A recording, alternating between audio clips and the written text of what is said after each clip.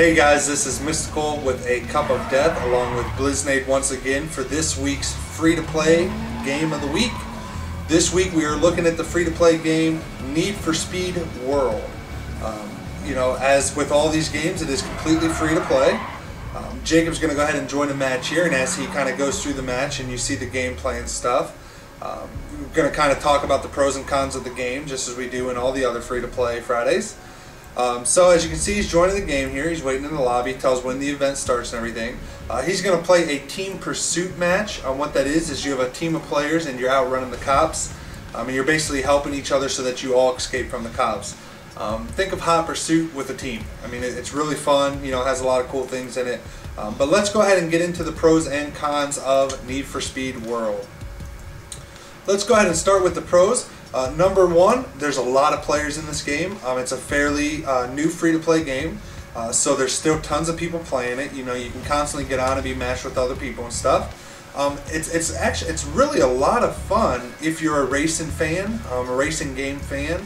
If you enjoy Need for Speed, you know, and like those type of games, this plays just like any other Need for Speed you've ever played.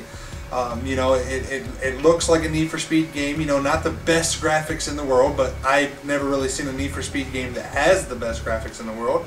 But it looks and plays just like any other Need for Speed game, except for it's completely free. There's tons of customization options for your car. As you can see, Jacob's car here, he got the purple tinted windows, the black hood, got some rims on it. No homo, apparently. I thought the purple tinted rims looked hot. I'm just saying. I'm not gay. Okay, so moving on. One of the other great things about the game is it has built-in voice chat. We love seeing this feature in games because then you don't have to use Mumble or TeamSpeak or something like that. And it works really well. There is occasional times where we would join each other and we couldn't hear each other, and we'd have to leave the chat and then rejoin, and then we could hear each other. So that did happen occasionally, but overall the voice chat works flawlessly. Doesn't seem like there's much lag in it. It's definitely really, really nice. Another great thing about the game is they have a lot of features in it that keep you coming back to play it every day. The first being that the game, you know, it takes a while to level up your car and stuff. You don't just do a couple matches and boom, you have everything unlocked. You actually have to build up some money, build up some points and stuff like that to get the cars and stuff unlocked. Another great thing that they have are daily challenges.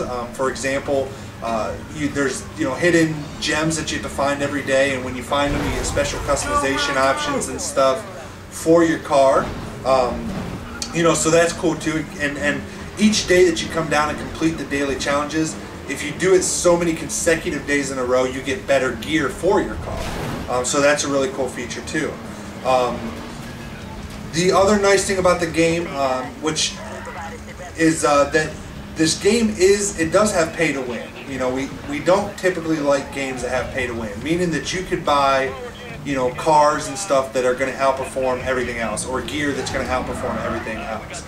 In this game, you are able to do that. However, what they've done to eliminate the issues for those that pay to play and those that don't is you have separate classes for your car. You have Class D, Class C, Class B, Class A, etc. And depending on your car and the speed and stuff like that, and the performance of it, it actually, you know, you could be placed in a different bracket. And so that's one of the pros of the game, is that even if you start off with let's say a Class D car, and you spend a bunch of money on it to performance the heck out of it, you might get bumped up to Class C. So then instead of racing with a bunch of Class Ds and murdering them, you get bumped into the C class. So it keeps it fairly equal in terms of matches. You know, it's more based, it's not who has the best car, but who's the better driver, who has the most skill, which I think is definitely a pro. Like I said, it feels like Need for Speed.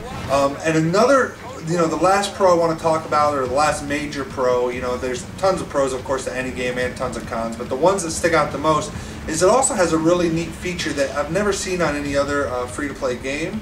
I'm not saying that's not out there, just saying I've never noticed it. But it has a download size selection, and what I mean by that is you can actually decide when the game, free-to-play games, they update like crazy. And so you know, it seems like every week when you log on, you're having to download big updates. Well, if you're not concerned with having the absolute best graphics and the maximum renders and everything, you can actually deselect that in the options, or vice versa. If you want all the very best graphics and very best renders and everything, you can select that in the options, and that'll change your download size. So if you're doing the best graphics and stuff, you're going to have a bigger download size, and if you're not, and you're just going with like the standard, you're going to have a lower you know, download size, which I think is another great feature, and I'd love to see that in other free-to-play games, you know, something like that. So the cons of the game. Okay, there's some major issues, mostly when it comes to playing with friends and playing with like parties and stuff, and joining matches together and stuff. And that is number one, when you start a match, like Jacob's playing this match here. When you start a match, for some reason, sometimes you know, there's no way like to just join a friend playing a match. You gotta like both join the game, you know, go to the same location, join, and keep backing in and out until you end up in the same lobby.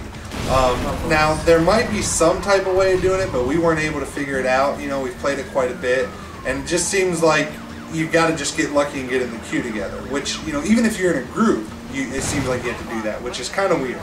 But, you know, that's one of the small cons.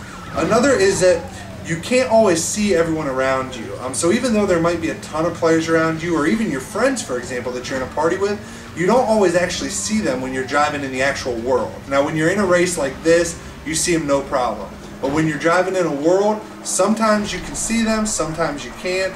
And it also leads to the next part, is in the world, you can't bump into other players and stuff. So you can't ram into them, hit them, you don't have to worry about crashing into them, which is kind of a nice feature. But the problem that it tends to create is when you're driving, and all of a sudden somebody on the map that wasn't there appears because the game loads them up or whatever, for whatever reason, you tend to freak out and think you're going to hit this car, and you swerve out of the way and you end up crashing.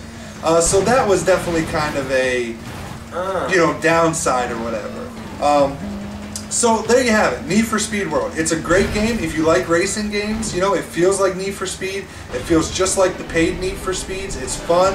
It has some really great game types in it, like this Team Escape, where you only have, you know, the whole team only has 3 strikes, you know, which means that everybody that's on your team, a maximum, you guys can only get busted 3 times or you lose.